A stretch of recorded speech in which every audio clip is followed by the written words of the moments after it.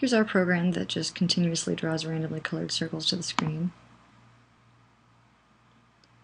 So in the setup block, we set the size of the display window, and down here in draw, we declare two float variables. X is a random number between 0 and the width of the screen, and Y is a random number between 0 and the height of the screen. Then the fill is set by random colors too. And each circle is drawn. Every time draw is run through, all these variables are re-randomized.